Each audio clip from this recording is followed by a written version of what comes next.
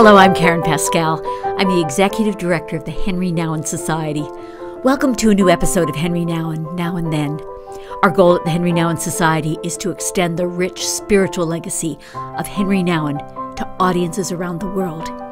Each week we endeavor to bring you a new interview with someone who's been deeply influenced by the writings of Henri Nouwen, or perhaps even a recording of Henri himself. We invite you to share the daily meditations and these podcasts with your friends and family.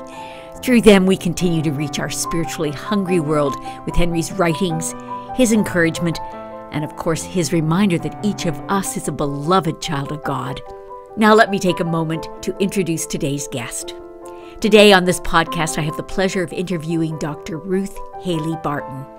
Ruth is the founder of the Transforming Center, a ministry dedicated to strengthening the souls of pastors, Christian leaders, and the congregations and the organizations that they serve. Dr. Ruth Haley Barton has authored some really excellent books, and we're going to discuss a couple of these today. But before we get started, I would like to know how Henri Nouwen's books, teachings, and life have impacted your life, Ruth. Oh, Karen, thank you. What a great question, because I pulled off all my Henri Nouwen books off my shelves in preparation for this podcast, and I realized I had 20 of them, 20 Henri Nouwen books on my shelf, and all of them read and annotated and underlined. And I was really beautiful to remember the different times and ways in which Nouwen's writings intersected with my own journey. And so I think the first one I read was The Way of the Heart, which was my first introduction to the desert fathers and mothers and the way of praying that involves more solitude and silence. And I mean, that book just changed my life. And out of my practice of solitude and silence, then I actually wrote Invitation to Solitude and Silence, which I think you've read. And then In the Name of Jesus would be another one that has impacted my perspective on ministry, especially Nouwen's discussion of Jesus' temptation in the wilderness and the temptations of Christian leadership. Such an amazing, clarifying book about the spirit and the nature of leadership. And then I have recently read Sabbatical Journey as part of my own sabbatical journey and have lots to say about that one. Of course, the return of the prodigal is a metaphor that all of us think about when we think about the spiritual journey, whether or not we're the son or the older son or the younger son, and the journey towards becoming the father who can embrace. And so many of his books have intersected with my life at just the right time. Even the compilation of his writings about discernment, I remember that book coming into my life at a moment when I was really discerning important matters, and so many of the categories that he described really mattered to me. And then finally, I would say that just this summer, after having lost my dad and having lost my mom previous to that, I took some time on my sabbatical just to really be present to the journey of grieving and transitioning into life without my parents. And at that point, his book about A Sorrow Shared came into my life, and it was just lovely to have someone write about their own journey with their parents, just to commune with someone else around the spiritual journey of losing one's parents and finding oneself in that completely predictable and yet unlikely place of no longer having a parent on the planet. It was very, very tender to read that during my sabbatical as I took some time to do the work of grieving. So in so many ways, Nouwen's work is important to me and matters to me at all points along the way. It's interesting because I could feel it in the way that you write. And I have to say, I found your books, I read 2 of them. I found them so inspiring. In fact, the first one I want to talk about is Strengthening the Soul of Your Leadership. And I had the strangest experience, and it's the best compliment I could pay you. I get to the end of the book, and I want to go back and start all over again. I just feel like it was peeling away at me inside, and I thought, this is a wonderful book. And I could find bits of Henri on some of the pages in terms of quotes, and favorite people of mine are obviously influencing you as well. I found it a rich and important book, and I'm so grateful our paths have crossed and that I have the opportunity to say thank you to you.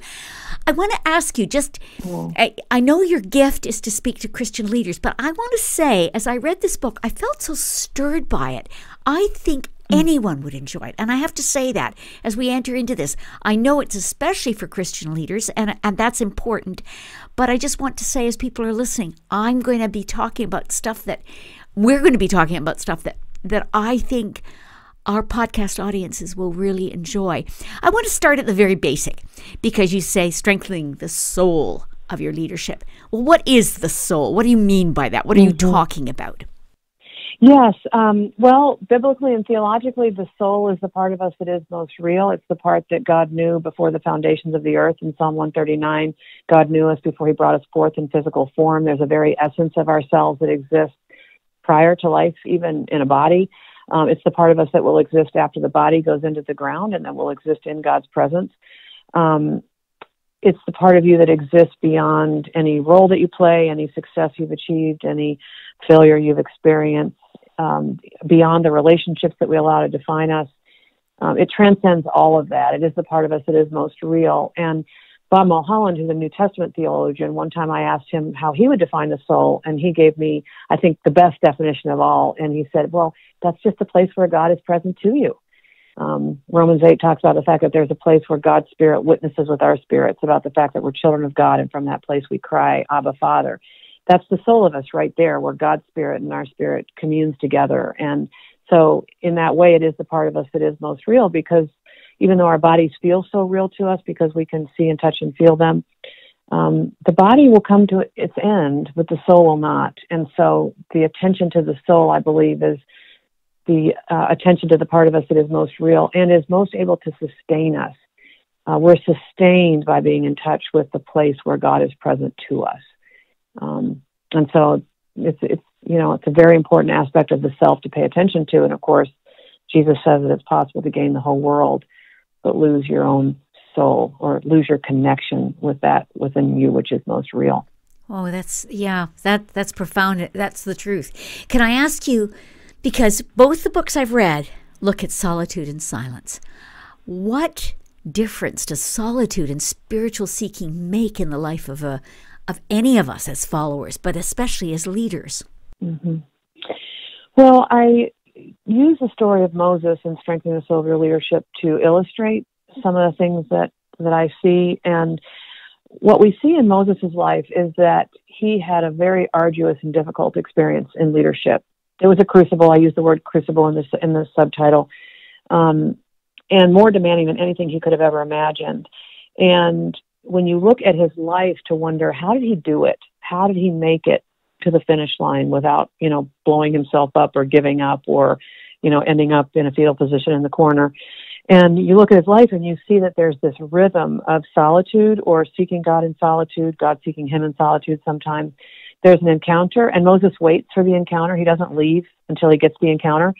There's an encounter, and oftentimes God would communicate with Moses or strengthen him in some way or give him some sort of perspective. And then he would emerge from that place and do exactly what God told him to do. And so he didn't have any other grand strategies for leadership except what I would consider to be the most profound and sacred rhythm of his leadership, which was seeking God in solitude or God seeking him out, experiencing the encounter, then emerging from that place and doing exactly what God called him to do.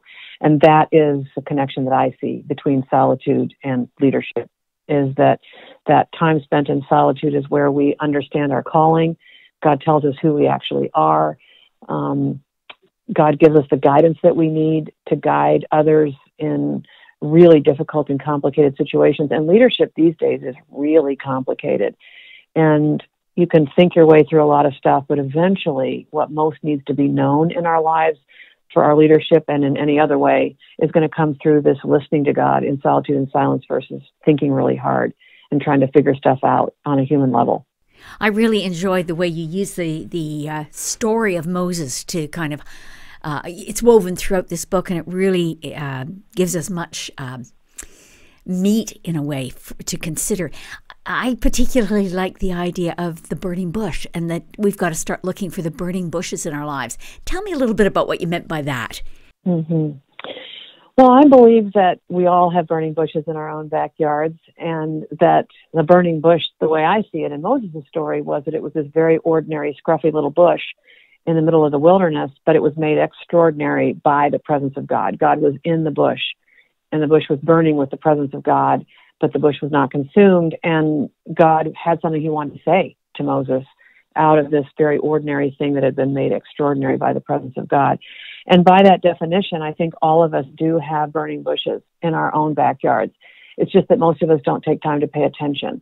And so it's something often very ordinary that's made extraordinary because God is in it, wanting to speak to us. It's shimmering with the presence and the guidance of God. And so what I encourage for people in general, but also leaders, is that we have some time where we turn aside to look, because the scriptures create a cause and effect relationship between Moses' willingness to turn aside to look and God's willingness to speak.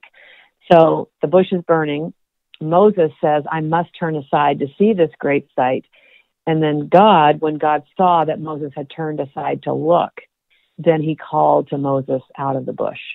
So there's this cause and effect relationship between our willingness and our ability to create space, to pay attention, and God's willingness to speak. Because I think generally God does not want to compete with all the other noise in our lives. God waits until God knows God's got our attention. And then God speaks that thing that God has been waiting to speak. It's interesting because throughout both the books that I've read of yours, I mean, clearly you have heard and understood that call of solitude, that call into God's presence, that call that steps aside from, a busy path and takes time to listen. But I sort of sensed as I read through, I felt this great identification with you. I went, this is a busy woman. This is a woman who could fill her life out to the edges. I could feel that. I could feel that kind of reality. So it must have been quite a transforming experience for you yourself to find and embrace solitude. Yes. Yes, and you're right to feel that tension, which ironically I think is also a tension that we feel in reading Henri Nouwen's work, that he writes eloquently about solitude, silence, and prayer, but then he struggles to actually do those things. And so I think for many of us who are sort of activistic by personality, that the call to solitude and silence is not only countercultural, but it also goes against perhaps our personality patterns. And so I do experience that tension all the time. And yet, in my early 30s, which is when God began to call me into solitude and silence and to move beyond just being busy and activistic all the time, it was because I felt the emptiness of a life that's busy without attention to the deeper things. And I was experiencing my own drivenness, and I was experiencing the fact that I wasn't living well because I was so driven. And that while I would have liked for there to be a simpler, more straightforward solution to my drivenness, it was really this counterintuitive solution, if you will. And that was the invitation to let go of all the doing, at least for moments in every day. And of course, eventually, once you practice solitude and silence in moments, your capacity for it increases. And you do want more, and God enables you to find even longer periods of time to be alone in God's presence, because I do think that solitude and silence, in some ways, its effectiveness, or I shouldn't say it's effectiveness, because God is faithful to come into any space we create for him. But there is a dynamic of time that the longer you're in solitude and silence, the quieter it gets on the inside, the more other concerns fall away, the more you begin to touch the center of your being and God at the center of your being. There's a function of time in solitude and silence in terms of what you get. And so God increases our capacity. But, I think sometimes people make the mistake of thinking that people who teach and write about solitude and silence are actually good at it. Rather than that people who write about solitude and silence are people who just are extraordinarily in touch with their need for it, and the struggle for it. And so to assume that someone practices solitude and silence simply because they have a certain personality type is really a mistake, because it's typically quite the opposite. I think you understood it well when you were describing Henri Nouwen. I mean, he really did know it was important, and yet there was this struggle going on in him. I mean, as he would describe it, monkeys in the trees in his brain, kind of, you want to have this quiet with God. You want to have this moment. You want to enter in, and then your brain is going every which way. It's an interesting challenge. And I think your books are very, very helpful in that area. I love this line that I read. Having that experience, we will have bread to offer that is warm from the oven of our intimacy with God. I think that's a beautiful line. In other words, we'll have more to give to others if we literally can stop the busyness and actually dwell in God's presence. I think that's something that you've grasped, and I think it's one of the reasons I see you writing to leaders, and I see you writing to all of us, and I love it. Can I ask you something? You mentioned something in your book that said we all have a shadow side to our leadership. What do you mean by this, the shadow side of our leadership? Yeah. Well, there's two ways that we can think about shadow, and I talk about one way in Strengthening the Soul of Your Leadership, and the shadow is that part of you that you have not addressed yet, the part of you that has found ways to cope in the world, very human ways of coping in the world. All of us are born into a sinful world as fragile, vulnerable human beings, and every human being begins from the get-go, and probably in utero. Each of us as human beings begins to understand whether our environment is safe, whether we're loved, whether we're wanted, whether our situation needs protection in some way, and we start creating and cultivating human programs for getting what we need from very, very early on and unconsciously. And so that develops over time, and that becomes a shadow side because most of us, until we're made conscious of it, don't know the ways in which we have tried to secure our safety and security, our affection and approval, power and control, and a sense of agency. How we've tried to secure those things on human terms as fragile, vulnerable little beings. But then eventually in the spiritual life, God begins to expose those things and to say, I don't want you any longer to rely on your own human-made programs for all those things. I'm asking you to surrender yourself and abandon yourself to me. And it is by God's grace that we actually can see the shadow side and sometimes see its destructive nature. And so, in Strengthening the Soul of Your Leadership, I do give some examples of the destructive shadow side, the person that was raised in a violent and volatile home and so is very subject to fear and has never been able to overcome that consciously in their lives. And so they're unable to take risks with God. Or someone who was raised in a scarcity mentality and becomes narcissistic, always having to draw all the limelight to themselves because there's just never enough limelight. There's never enough attention to satisfy what was missing early on.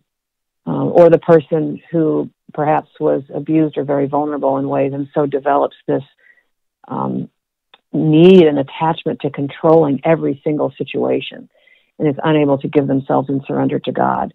Perfectionistic tendencies from someone who was raised, in a situation where perfectionism and good behavior were essential, and they were punished. And so now they've got a perfectionistic streak that just keeps them from trying new things or letting themselves be out of control ever. Those are all shadow sides of the personality. And in a true spiritual journey, God is going to expose those for what they are and invite us to greater abandonment and surrender to his control and to, his way of making us secure. And that's a very hard transition to make. And I think Henri Nouwen wrestled with this quite a bit, understood it and wrestled with it, understood the shadow side that develops from what is missing in our families of origin, and then how God guides us to surrender and abandonment later on, but how challenging it really is. Yeah, I can understand why you're inspired by Henri, because you both as psychologists come at a great understanding of human nature in all of this, and that human nature, how it plays itself out as we're trying with all our hearts, longing to have that relationship with God, longing to have that intimate walk with God. Yes, and I think that that's why Nouwen's writing is so powerful for people, is because he actually opens that up and he actually lets us all see the struggle. Yeah, it's true. It's true. You read Nouwen, and we forget the fact that people weren't writing like that when he was writing like that. This kind of intimacy that you see in Henri's writing, it really goes long before people were being that kind of giving that much revelation of themselves personally. It was always out there, a safe distance. But it's interesting because Henri takes you in, and what you find yourself saying is, oh, this is just like me. I felt this. I've been there. I know. And it's an amazing gift to give, because in the midst of it, you have this earnest, wholehearted desire to connect with God. That Henri keeps coming back to that center line in his being. And that's where I think, I found what you were writing was a real deep joy to me, because I could feel underneath it this hunger and thirst in you for more of God, for the heart of God. I could feel it in your writing, and I found it so moving, because I found I could identify with that. But this honesty too about, it's not easy. It's not, you have an expression here, solitude is where we fight it out with God all the way down to the mat. And I love that. Yes. The other thing about Henri, though, too, is that he was a priest. I think today we have lots of people doing a lot of self-revelation, and many, many books. That's actually all it is just self-revelation. But Henri was a priest revealing himself in this way. Yeah. And that's another thing that I think was and is unique, and also was very compelling to someone like myself who was in leadership, was to see another spiritual leader acknowledge these kinds of struggles while still being seen as a leader. It's interesting because one of the things that I've come across is the reality that, and I know you're evangelical in your background, and I actually am in mine as well, and I'm amazed at how many evangelicals will read Henri Nouwen and kind of feel like, I don't even see the Catholic there. They don't recognize, because they feel so understood and connected to him, and it's because of his incredible Christocentric reality. He really was determined to... The center point for him was Jesus. That really is where he, and you see it in his writing, and you see him coming to that.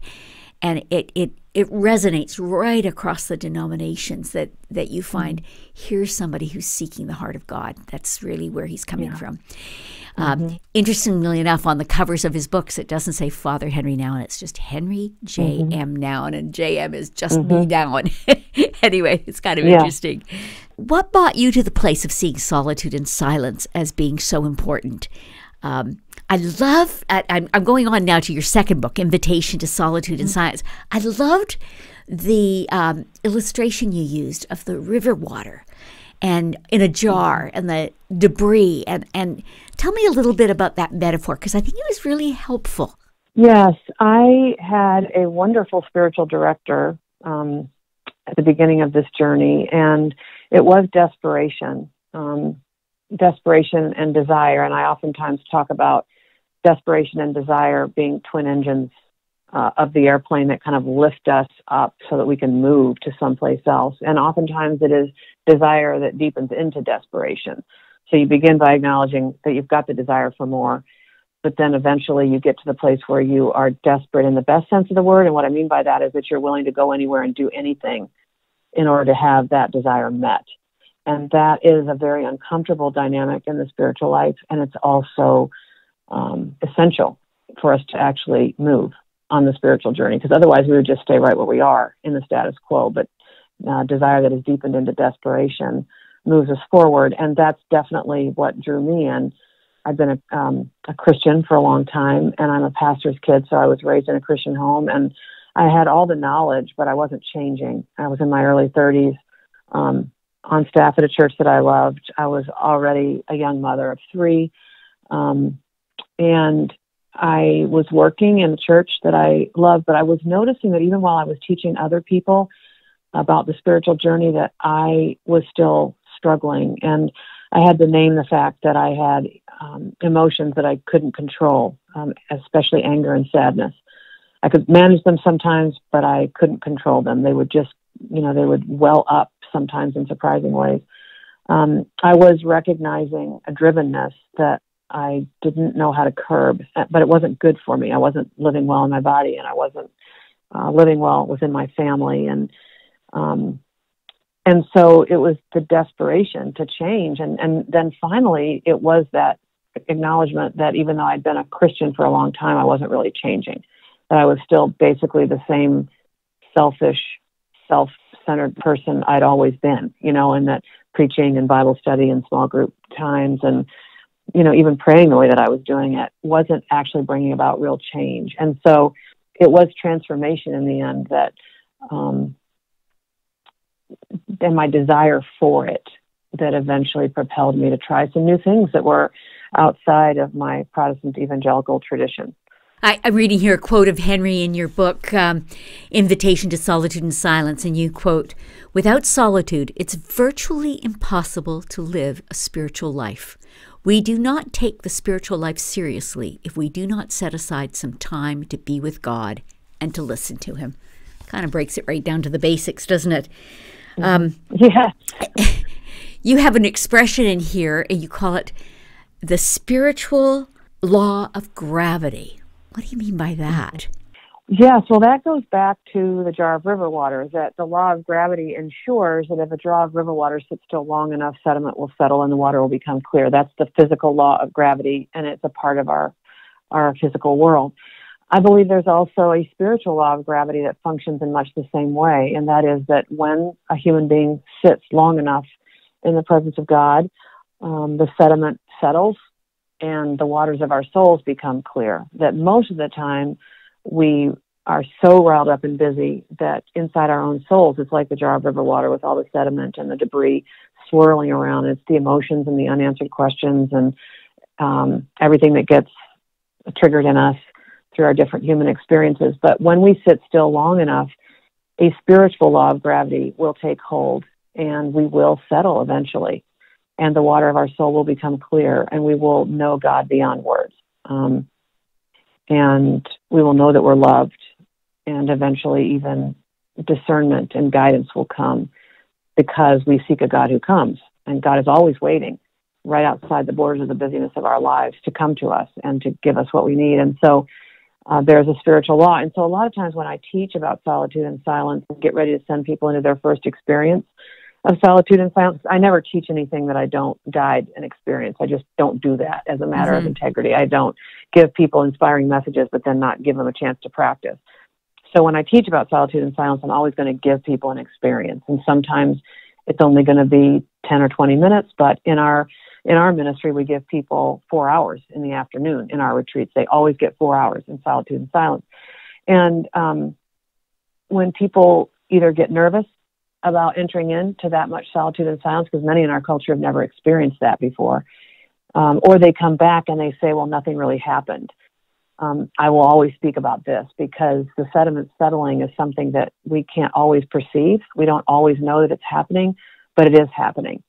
And the first thing we become aware of, though, is the swirl, is the sediment, is how chaotic we are on the inside. And so it's uncomfortable at first. But I always encourage them with the spiritual law of gravity to say, if you sit still long enough, the sediment will settle. It will. You might not perceive it, but it will start to settle. And there's so very little for us to do in those moments. As we enter in, you don't have to think about what am I going to do. You're going to be still. And this law of gravity, this spiritual law of gravity will function. And then when you come out of solitude and you want to judge it and evaluate it, that's completely inappropriate because most of what happens in solitude and silence happens outside of our awareness and outside of our perception. And so those experiences, of course, are why I think it's so important to have an experience that's guided, because then you're being held, you're being given some guidance for how to be. And then when you come out, you have someone who can debrief your experience with you. And that's why that experience is so important, because these are the kinds of things that we need and want to process as we enter into this kind of unsettling discipline. I noticed that the Transforming Center has retreats that you offer and teachings and counseling that you can give. How have you been able to kind of continue this through the midst of the pandemic? I mean, clearly, in some ways we're encountering solitude, but in some ways we're really kind of avoiding it unless we're called into it. Tell me a little bit about how you're getting along right now in the midst of the pandemic with the ways in which you can help people come into solitude and help people, in a sense, really see the resources that are there for them? Yes. Well, that's, of course, all of our questions. There's so many people who do work that has at its core convening others to be together. And so that's our ministry too, is convening people on retreat. And so early on, when we didn't know how long this was going to last, we actually went into a period of dormancy. I actually took a sabbatical because I hadn't had one. And it gave our organization, after a very difficult season, a chance to go into a period of dormancy. But then we got back from that 3 or 4 months later, and we were still in it. We were still in the pandemic. And what our ministry is leading transforming communities, which are groups that make a commitment for 9 quarterly retreats. And so we still had these communities that needed to be shepherded and guided. And so we have done all sorts of things. We've done some retreats completely virtually. We've done some in a hybrid fashion. And what we do is, I do the teaching that I typically do. We do pray. We have found a way to do 6-hour prayer using Zoom. And then we encourage people when they come to the retreats to go ahead and still come apart if they can. So if there is a retreat center that's letting people come, if there's a hotel, or if someone is willing to let you use their home or something like that, that we still do encourage people to try to find a way to come away.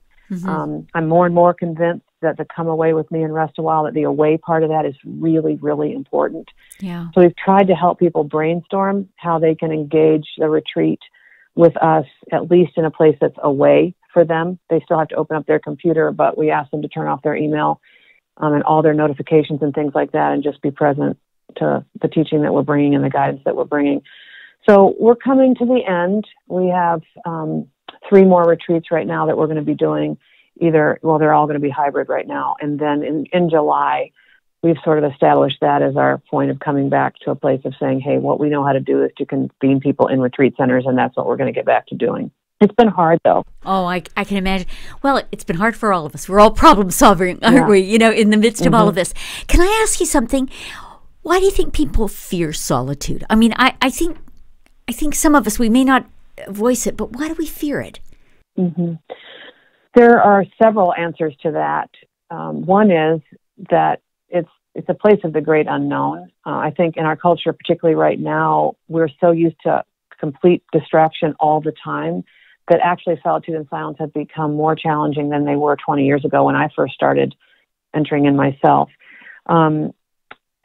Dallas Willard, who's another writer that I enjoy, he says that silence is frightening because it casts us upon the stark realities of our life. It reminds us of death when there's just me and God, and what happens if there's nothing there between me and God. And I think that's very real. That psychologically and spiritually, it's very challenging to enter into the nothing, the emptiness, solitude and silence. Also, in solitude and silence, we have to face those things that we can keep out of our awareness when we're being distracted. So we face our own inner emptiness. We face what may not be working so well in our lives. We face the issues in our relationships that are hard, that we've distracted ourselves from. Perhaps we distract ourselves from the fact that we don't love our job, or that our existence feels meaningless. And so all of that is what we face when we walk into solitude and silence. Psychologically, it's very, very challenging because now there's no barrier between me and what's really happening in my inner world and in my inner life. And Nouwen talks about this a lot, about how being in solitude causes him to face his longing for love and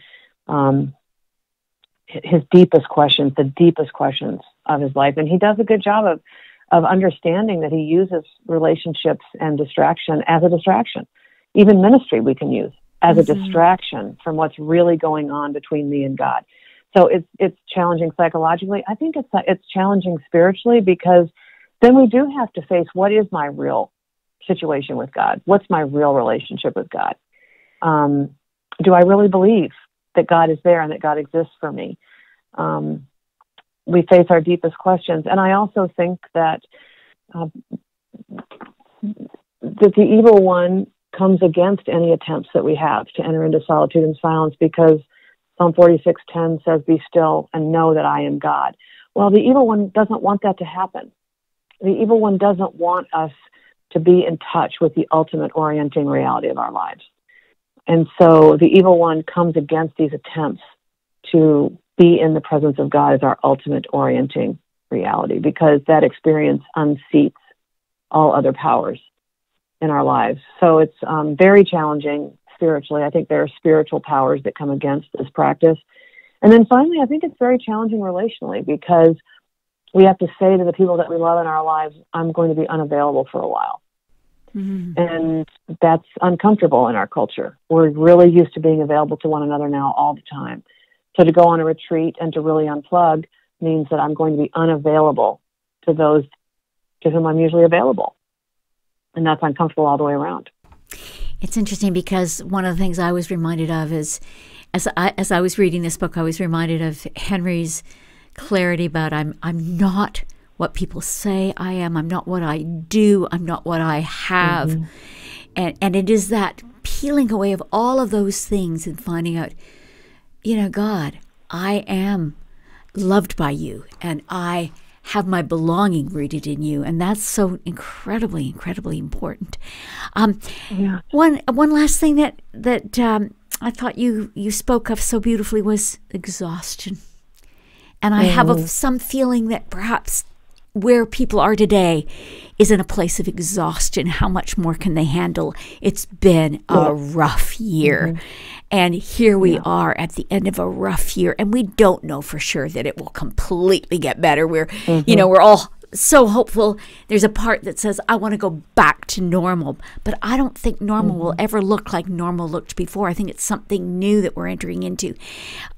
What's your feeling about the exhaustion factor, and what can God do with that? Well, thank you for naming that, because I think it is true. I think leaders are exhausted from trying to lead as well as deal with their own human selves, because leaders have their own human experiences with their own families and in their own bodies and all of that. And then they're also trying to manage other people's anxieties as well and trying to solve it for other people too. And so I think all of us are exhausted, and I agree that I don't think we're ever going to return to the normal that was pre-COVID, not in our generation, not those of us who have been on the planet during this time. I don't think we'll ever be exactly who we were before, and I don't think that vocations and ministries will look exactly the same as they did before either. And I think that's why solitude and silence, particularly practiced as a place of rest in God. And in the book, Solitude and Silence, I talk about the difference between being dangerously tired and being good tired. Good tired is when you've, given your all from a rested and replenished place. You've given it out of your own, real gifts and callings. You've done it through the power of the Spirit. And you leave it all in the field, but then you go back into a place of rest and you allow God to replenish you, and you're in that rhythm all the time, whereas dangerously tired accumulates over time when we don't have these good rhythms in place. And so to cultivate solitude as a place of rest in God became the most important thing to me in the beginning, and to cultivate it as a place of rest in God for the body, for the mind, and for the spirit. And I talk about what it means to rest each aspect of the self in solitude and silence.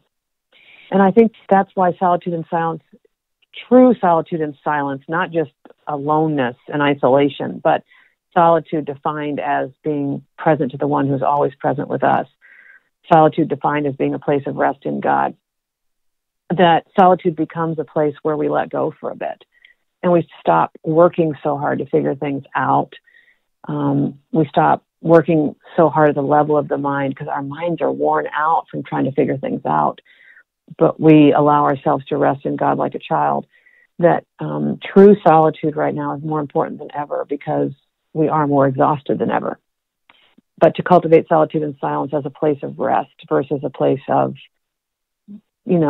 achievement, even in terms of reading things, checking books off the list, trying to read through scripture in a year, these big, heavy prayer lists. But instead to cultivate solitude and silence as a place of rest.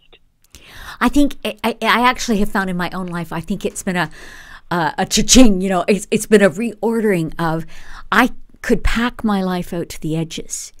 I've begun to find new edges, and they are closer to the center. They are not, I'm not expended as I think I had got in the habit of being.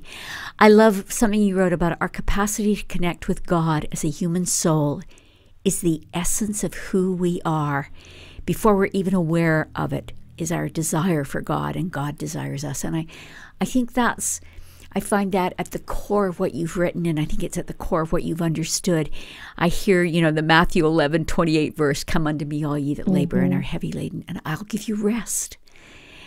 The reason for all of this is that God knows how incredibly weary we are, how incredibly uncertain we are.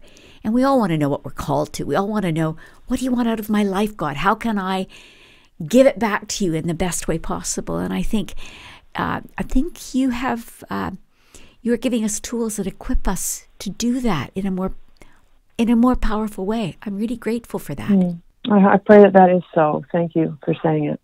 I think so. I think it's rich and good. You are obviously a person who's leading leaders, and you are impacting the days that you're living in. What kinds of things are on your heart at this point, Ruth, in terms of going forward? What do you desire to see happen? Well, I do desire for us to discern God's way for us going forward. Like, I actually pray that we won't go back to normal before we actually ask God, what's our way forward? One of the things that I get nervous about is that leader types are going to emerge from this COVID-19 crisis, and we're going to just try really, really hard to strategize and to brainstorm and just go back to utter busyness without taking a moment or a season to say, God, what was that? What was the meaning of that? And what are we supposed to carry forward? And what is supposed to be changing? What needs to change as we move forward? What do we need to let go of because it's no longer relevant? What do we need to take hold of because now we know some things we didn't know before? And so I think discerning the signs of the times and what God is saying to us in and through what we've experienced is a deep desire of mine versus just all of us struggling to get back to, quote, normal. I think that's going to just frustrate us, and I think God has something else. God has something new to unfold, but we're going to have to perceive it. We're going to have to do the work of discerning and perceiving what is God doing now as we emerge from the crisis that we've been in. You know what I find so fascinating about it is it's a universal experience. It's probably one of the first times in our lives that somebody in Timbuktu and somebody in Wisconsin and somebody in Nepal is experiencing the same limiting, frightening change in their world. And we are all experiencing something which I think we are right to say, God, how do you want us to come out of this? How are we to emerge? What are we to let go of as we go forward? What has encumbered us? And an awful lot of it was getting caught up in I am what I have, I am what I do, I am what other people say about me. That old kind of Henri thing that said, no, you're not that. You are God's beloved child. And if you receive that and can operate out of that, you're going to be living in a way that will benefit you, but also benefit the world that you're called into. That's really, I think our calling is to live as that beloved child of God. Right. So we have this overarching experience that we all share of COVID-19, and we also have this overarching experience of being the beloved that we can touch into. And I think that you're touching on another really important aspect of what I hope we emerge with, and that is a sense of the human community. The fact that that we do live in this web of mutuality, as Martin Luther King Jr. would say. And I think we experienced that in this crisis more than we've ever experienced it, that we are in a web of mutuality and that all of our decisions affect other people. We are not an island. And so even the decision to wear a mask or not is for somebody else. You know, the mask doesn't protect you. The mask protects other people. And are you willing to do that? Are you willing to participate in this web of mutuality in ways that are others-focused versus self-focused? I hope those are some lessons that we carry with us, too, that we never experience ourselves as being so distinct and separate, but rather, experience our shared humanity. Oh, Ruth, what a great pleasure to talk with you. You're a wise woman. You really are. And I'm just going to encourage all our podcast listeners, be sure and go to our website. We'll have links to Ruth's books. And honestly, I'll put 4-star ratings, 5-star ratings beside them. They're excellent. You'll be encouraged. You'll be informed and you will be challenged. Well worth the read. Thank you, Ruth. It's just been a joy to talk with you today. Oh, and thank you, Karen, for your good work in keeping Henri Nouwen's legacy alive, because he means so much to so many. Thank you. Take care. Blessings. Bye-bye. Take care. Bye-bye. Oh, thank you for listening to today's podcast. I hope this interview with Dr. Ruth Haley Barton has inspired you to seriously consider how silence and solitude can be part of your spiritual life. I highly recommend Ruth's books. You'll find links to these and to all the things mentioned in this podcast on the podcast page of our website. We hope you'll share this podcast with your friends and family. And if you've enjoyed it, please take time to give us a thumbs up or a good review. That's always a wonderful help. Really appreciate you listening. Until next time. Thanks so much for watching. Be sure to subscribe, give us a thumbs up, or follow us on social media for more Henri Nouwen content. For books, videos, and other resources, or if you'd like to receive free daily Henri Nouwen e-meditations, you can follow the links below.